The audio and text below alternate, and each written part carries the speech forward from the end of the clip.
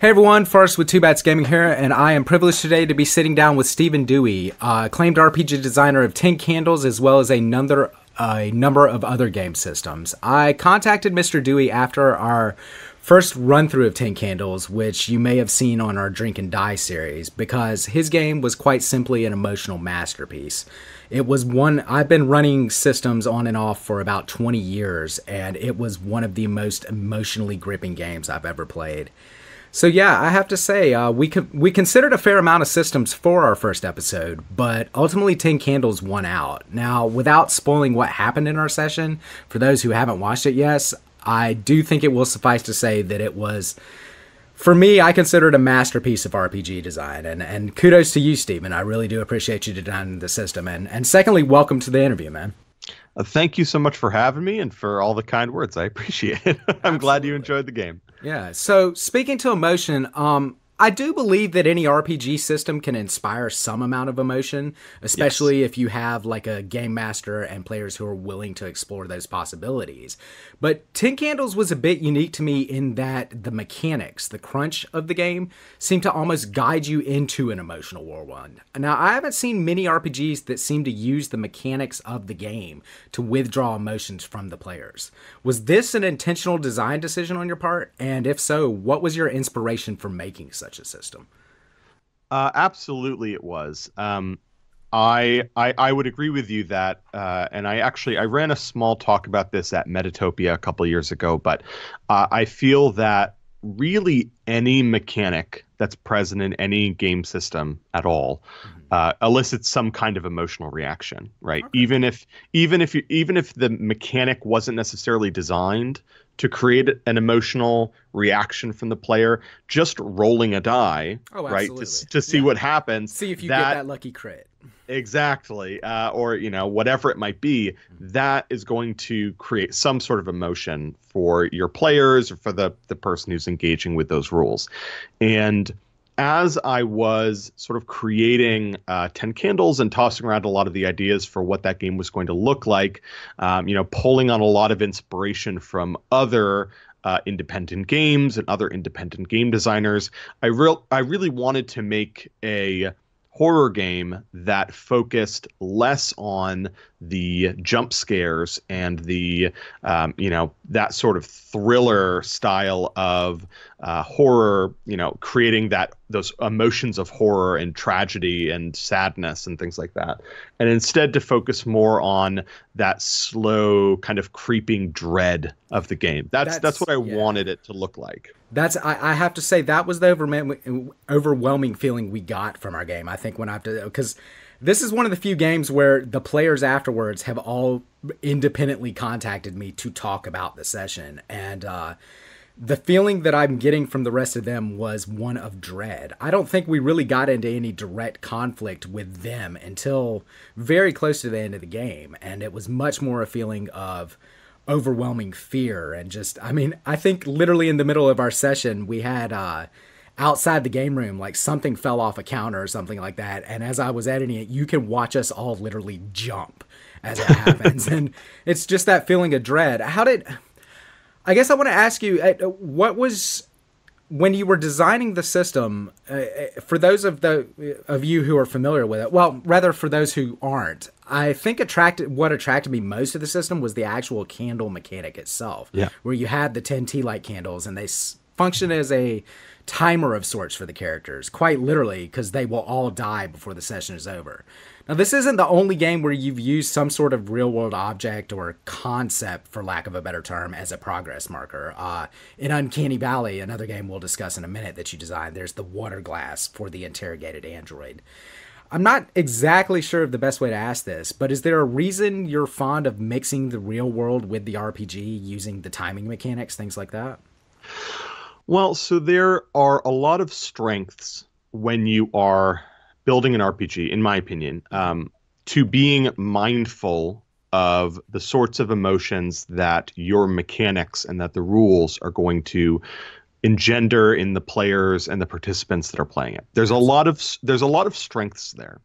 And one of the biggest ones, in my opinion, is that if you can create mechanics and you can create the flow of your game, just how the rules work to 99.9% of the time create these sorts of emotional outputs in players, because you can reliably count on these triggers and these mechanics to work. They're doing what they're designed to do.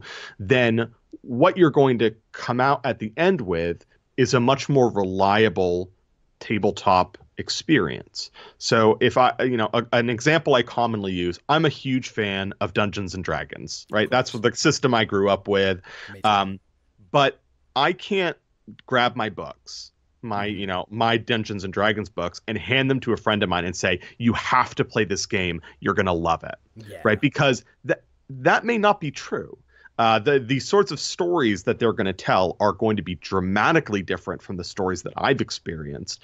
And even though I maybe had a really great dungeon master or, a group of players who really embraced the style of role play I'm interested in, it doesn't translate as reliably.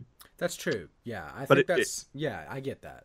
With something like 10 Candles, what I kind of set out to do is to create more of a game that was very mindful of that, so that even if you didn't have a GM who was incredibly talented, or even if you had people who weren't as comfortable with role playing or with a horror setting or anything like that, the game actually sort of shoulders a lot of that weight, a lot of the work that you would normally have to do to be able to create these emotions around a table. The game does it for you. So at that point, anything that the players and the GM bring, that's just icing on top of the cake, and it makes it even better and more immersive.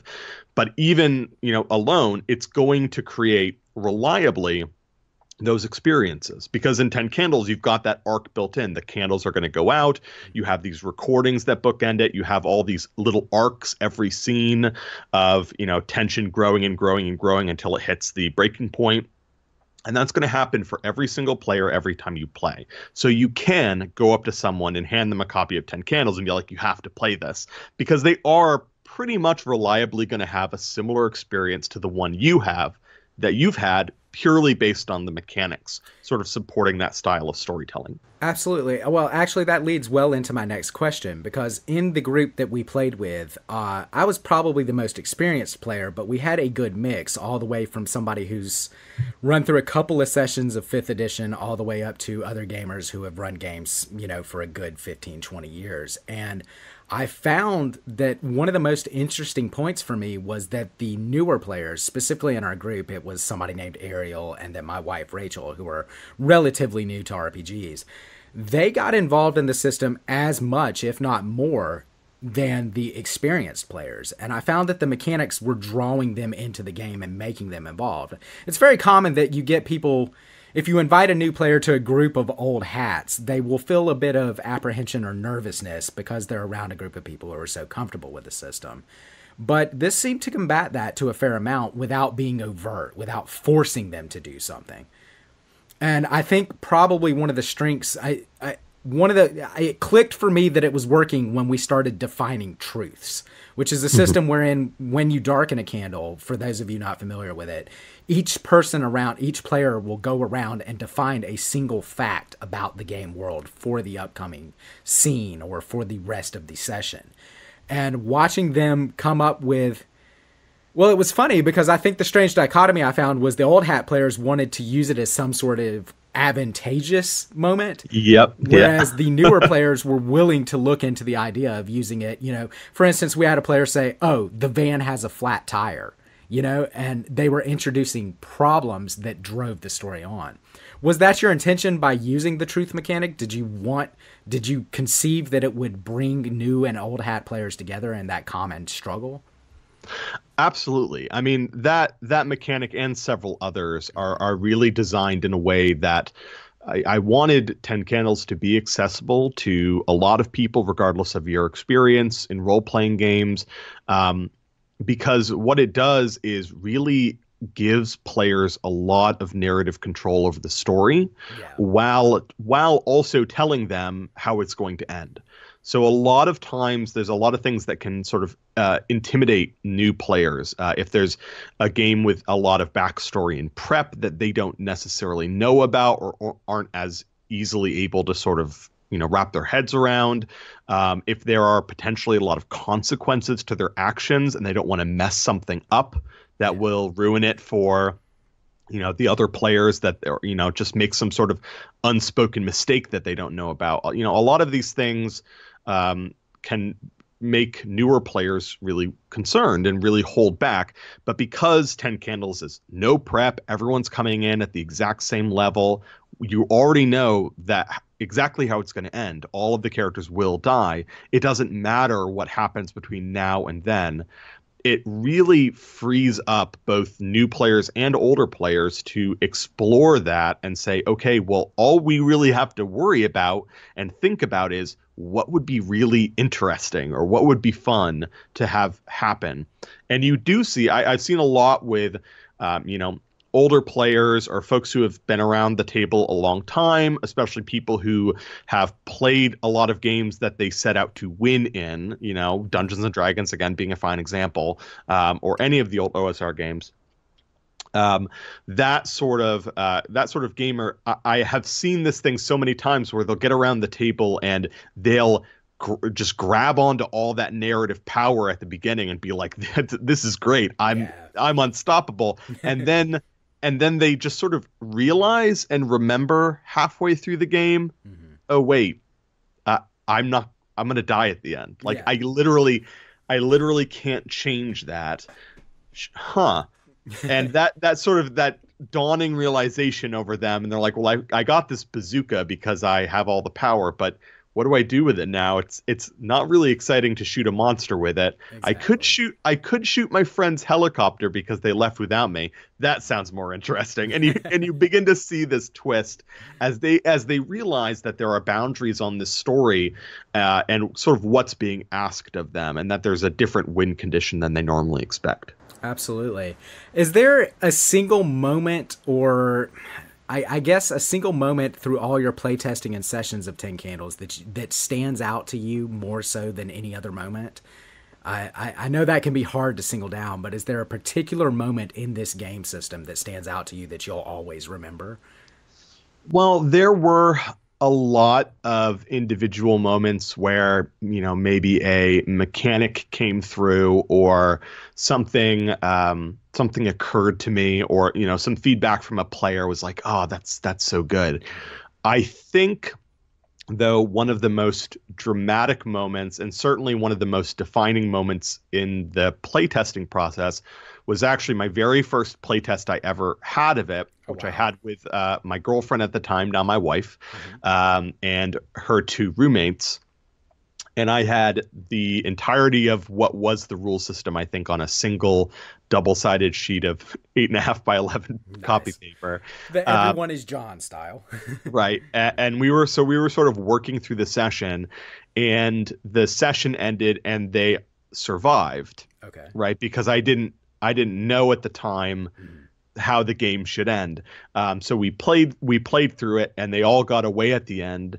And we all sat back and we thought, well, that was a pretty good game. And I realized no one can ever survive this game again. And that's amazing, man. Yeah, I mean, really, I have to commend you on making the design, because I think that would probably be a scary mechanic to sell to people, at least in some sense, to say you're all going to die at the end of this game. But I did find that my players were interested in it once I started teasing the concept to them. It's tricky, but the reason that it's so important, and I've had people reach out to me, or I've seen comments of like, oh, is this cool? Like, can I just have my players survive at the end? Is that okay? And that's usually the one area where I'm like, hey, whatever, you should play however you want to play. Yeah. But if you want your characters to survive at the end, let me point you in the direction of some really great survival horror games. Exactly. Because let me ask you, what would you recommend if people were looking for systems like that? I mean, I always recommend Dread. I think it's perfect in every possible way. Epidaya is a really good friend of mine. He took a look at the 10 Candles rulebook way back in the day, and a lot of the time our games get sort of compared to each other. for a lot of reasons, a lot of similarities. But how I generally describe it to people is, so Dread is the perfect survival horror game. Yeah. Dread has the jump scares every time. If you're sort of like keeping a monitor on your anxiety level as you're playing Dread, it kind of stays low, and then it spikes up whenever you have to go and make a pull from the Jenga tower, because if, for those not familiar, if the tower falls, you die, right? So you have this incredible sense of anxiety. And then as soon as you're done, that anxiety drops back down until you need to pull from the tower again. It has these big jump scare moments when the towers fall. That's intense. A character dies, like that's huge.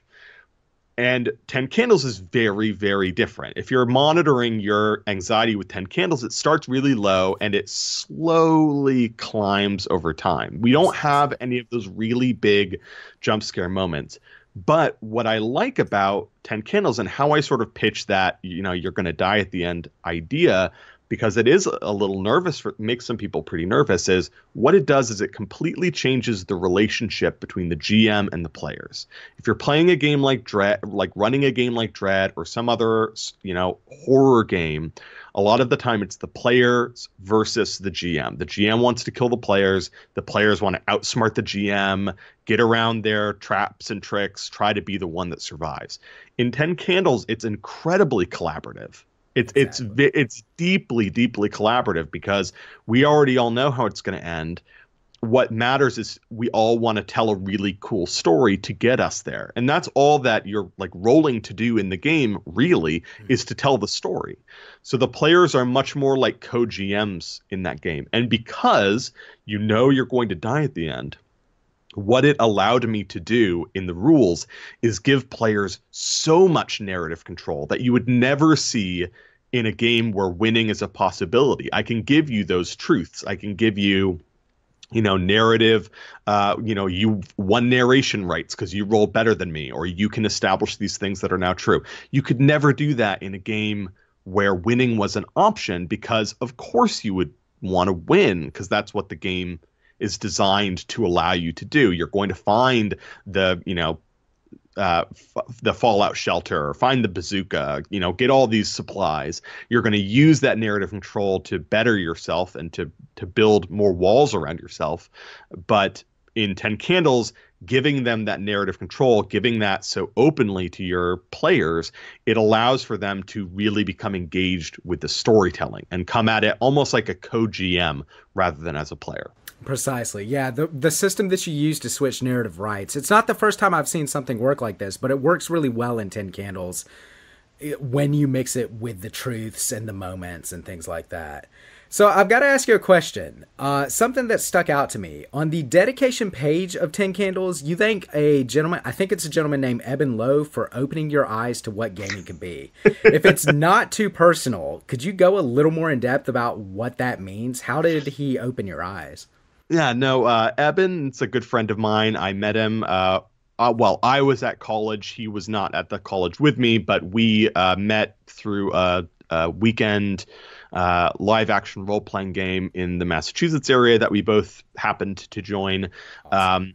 And while on one of my many trips home, kind of to the Massachusetts area from college, I was visiting him and some other friends of mine in the Boston area. And he sat me down and was like, "Hey, I know you're here for a few hours. Let's play a role-playing game." And I'm like, "Eben, I don't have time for Dungeons and Dragons." And he's like, "No, let's play this game called Lacuna that you've never heard of." And he sat me down with a few friends of mine and played Lacuna, or ran a session of Lacuna by Jared Sorensen. And kind of opened my eyes to indie gaming in a very big way. So I had never really heard of these short little, like showing me this little, 5.5 by 8-inch rule book, like 60, 70 pages long, called Lacuna Part 1, The Beginning of the Mystery and the Girl from Blue City. That's a strange name for a game. Oh, yeah. And we played a session of it and I absolutely fell in love.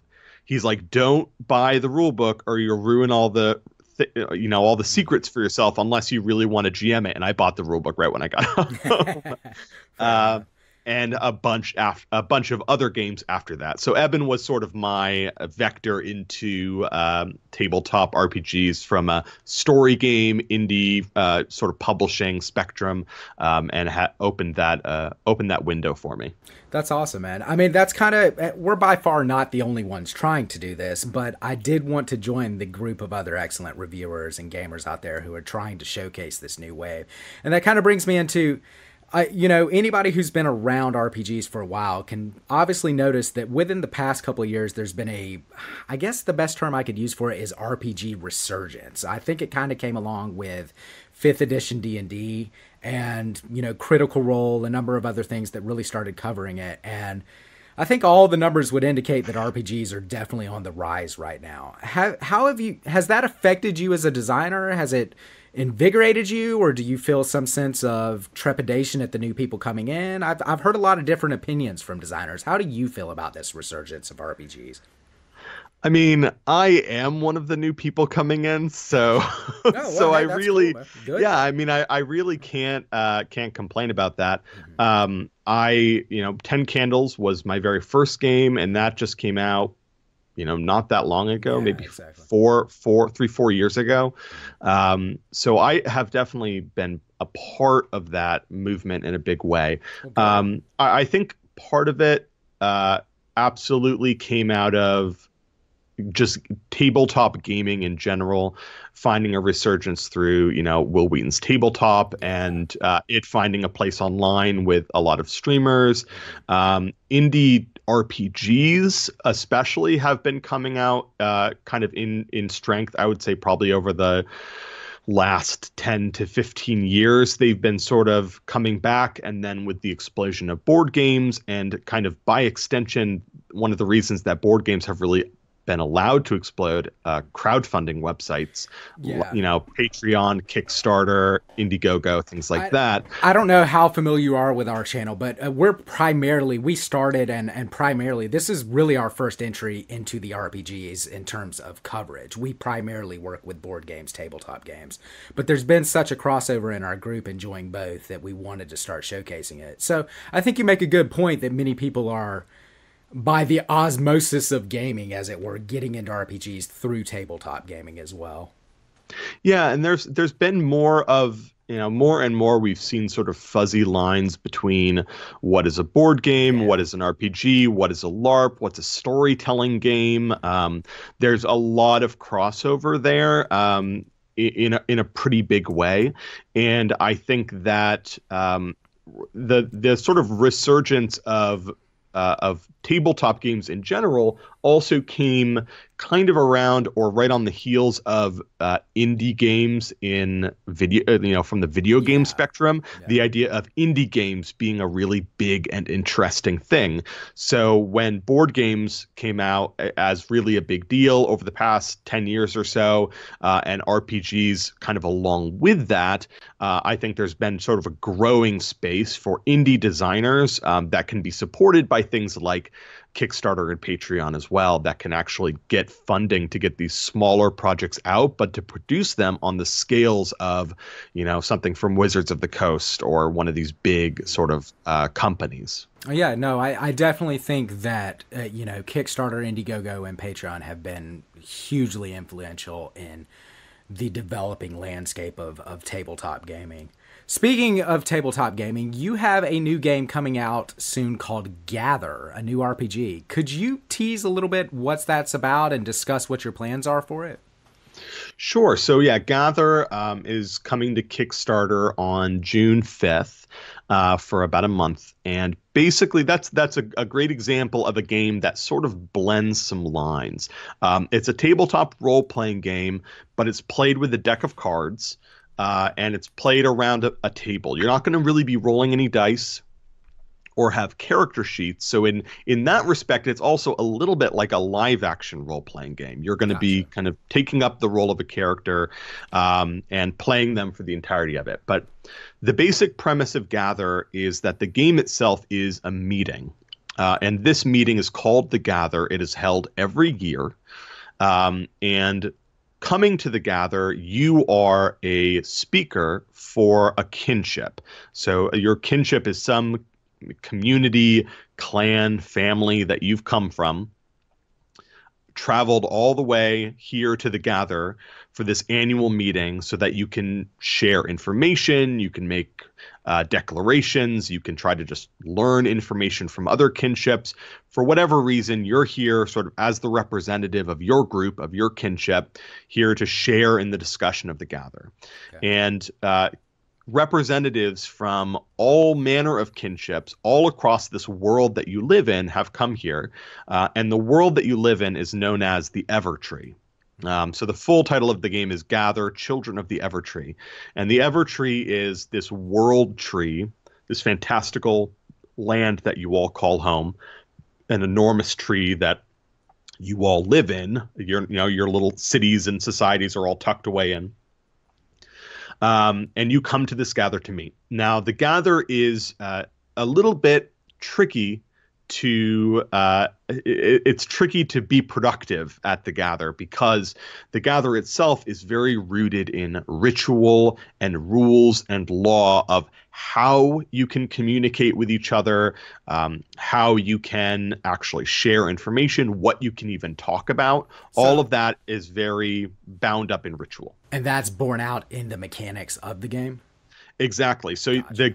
the game is sort of run. It's a GM-less game. It's run by this deck of cards that you're playing with, and you literally it's another zero prep one-shot game. Nice. You just sit down with a group of people, flip the top card, and read what it says, and you're off to the races. Cool. And as you're going through, the bulk of the game is in these question cards. So there's about 20 question cards in the deck.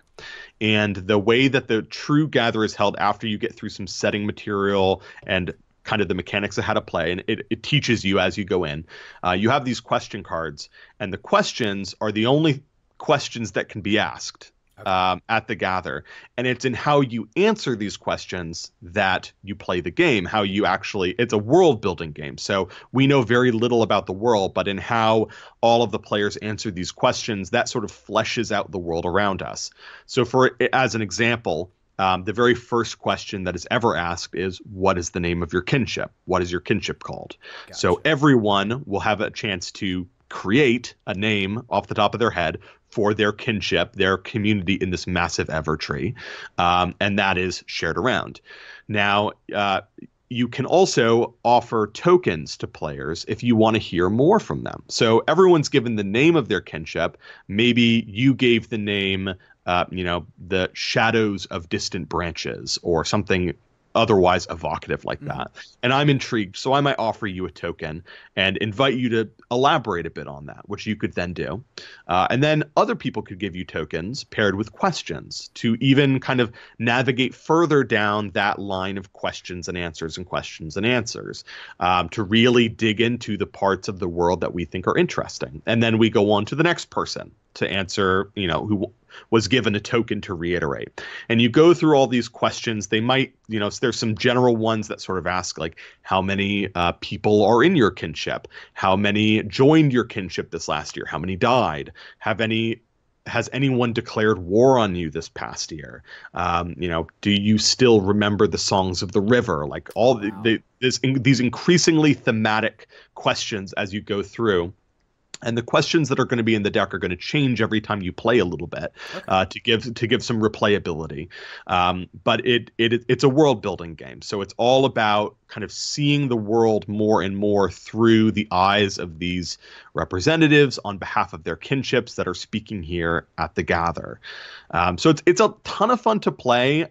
It's great because it is, again, a zero prep, very ritualistic, kind of immersive game that you really know nothing about going in, but by the time it's done at the end, you'll have had this fully fleshed out world and all these relationships between the kinships at the table, and you'll know a lot about everything that's happened before. You'll know a bit about what's going to happen after this meeting, and you sort of build this narrative together in a really exciting way, as all these voices kind of join together, sometimes literally in unison around the table, answering questions and asking other questions. That sounds amazing. And who knows, you might even get to live at the end. Yeah, usually this is a peaceful game. You're not allowed to bring Beautiful. violence to the gather, so it's all good. You're walking out of there scot-free. Excellent, man. Well, I really appreciate you talking to us about your games. Once again, that's coming out June 5th, you said, on Kickstarter? Yep, that will be on Kickstarter from June 5th until I think probably July 5th, the normal 30-day runtime. So that will be available there. There's a lot of great designers that are lined up as stretch goals to add some setting expansions, like Emily Care-Boss, Wow, okay. Hannah Schaefer, um, and a few others, but you'll have to check out the Kickstarter to Oh, see yeah, the full definitely. list. But there's some good folks on there. They're going to be writing some expansions for the game if it does well. So definitely check that out. We are definitely looking forward to it. You also have a Patreon that patrons can sign up to support your game design efforts, correct? Could you want to drop a link for that? We'll also include links in the video description. Yeah, absolutely. It's patreon.com/Stephen Dewey, my name. There's a lot of interesting kind of levels on there, including, for those who have deep, generous pockets at $20 a level, you actually get access to another one of my games. It's a play-by-mail game called Mantle Warden, Oh, wow. which you'll get a monthly letter in the mail. And you'll be able to send letters back to me and basically, play a role-playing game through the mail That's that you'll get amazing. pretty reliably every month. So that's a ton of fun too. But there's a lot of other benefits there at lower levels, including just accessing all of, getting free digital copies or physical copies of my games, getting access to my works in progress folder so you can see all my ideas that I have embraced or abandoned. But yeah, there's some fun stuff over there. It's a great community of people. Beautiful. Well, Stephen, thank you so much for sitting down and talking with me about your games, man. We've really enjoyed them. We look forward to your future projects, and by all means, keep in touch with us. We'd love to interview you once Gather comes out. Definitely, yeah, I'd be happy to hop on whenever. Thanks for having me. Of course, man. Thanks.